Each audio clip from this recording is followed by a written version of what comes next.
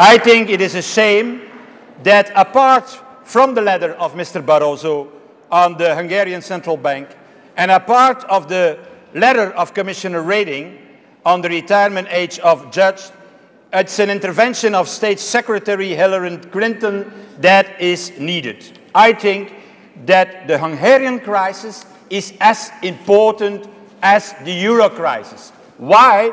Because both concern the credibility of our union in the eyes of our citizens.